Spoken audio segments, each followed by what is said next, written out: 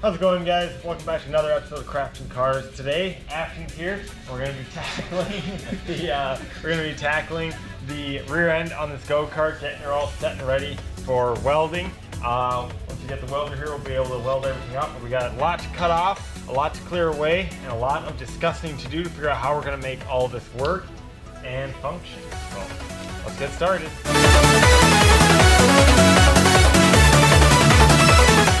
Alrighty, so step one, jack up your go-kart. Now what Afton and I are going to go through and do is cut off what's left of the old axle, the welds here, the motor mount we're for now going to leave on the tube frame, but we're going to be looking at changing the position of this guy. So we got to cut all the welds off, drop the whole axle, brake assembly and everything. The only thing that we're keeping is this lever and this motor mount there for right now. Get another chance to drive me wild, 'cause I want to break up with you, my baby. Get another chance to love, and I'm gonna be your smile lover. Get another chance to drive me wild, 'cause I want to break up with you, my baby. Get another chance to love, and I'm gonna be your smile lover.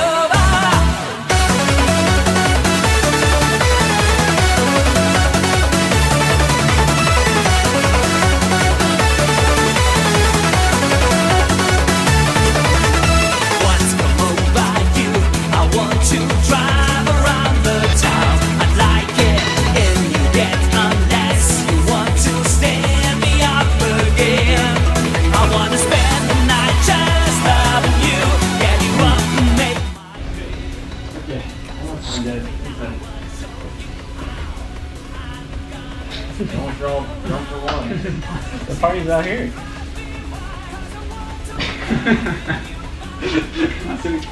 Yes, sir.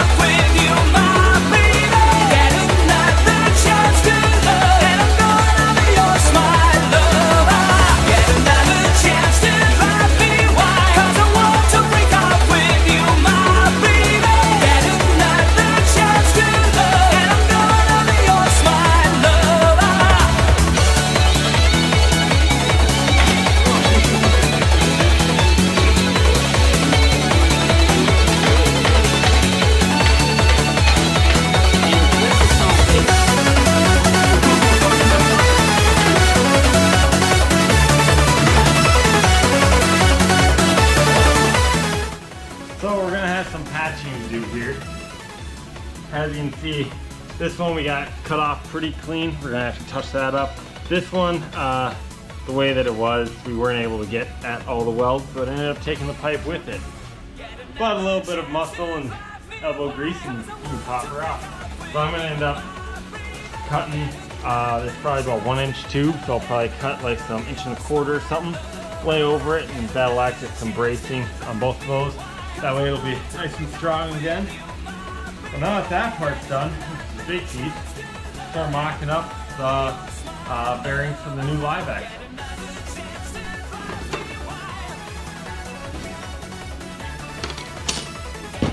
Alright, so what we're going to do is get everything thrown on here first. So when we're mocking it up, you know exactly if you got everything on it it's going to need. And that's another thing, I wonder if we're going to put the disc on the outside or the inside of this thing. Right. Well, that's, if we use the same location as this one, then we don't have to modify the arm. Yeah, thank God. All right, let's see what we're dealing with here. Ow. Oh, fuck. Oh, we got a bird. What do you think about that, Subi? That's poor quality control. We can't have that. Oh yeah, what the hell?